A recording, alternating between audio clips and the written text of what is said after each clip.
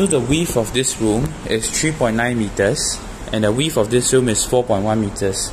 So in other words, to get a rough sensing of how this space, which can be used as a living room or a bedroom, feels like, so I will show you the room space of this and then we can make a rough comparison. Right, so easily fits a queen to king, right, with a side table.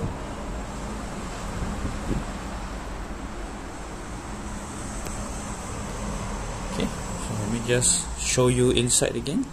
Right, again the views is the same as the other two bedrooms. And as you head out, it's the living hall. So you can position your TV behind here, right? And you realize that there's very little wasted space because there's no corridor.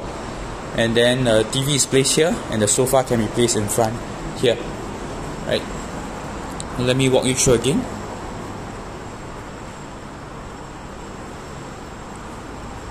And then this space can be converted to a bedroom, or you can actually convert it to a living space or dining space.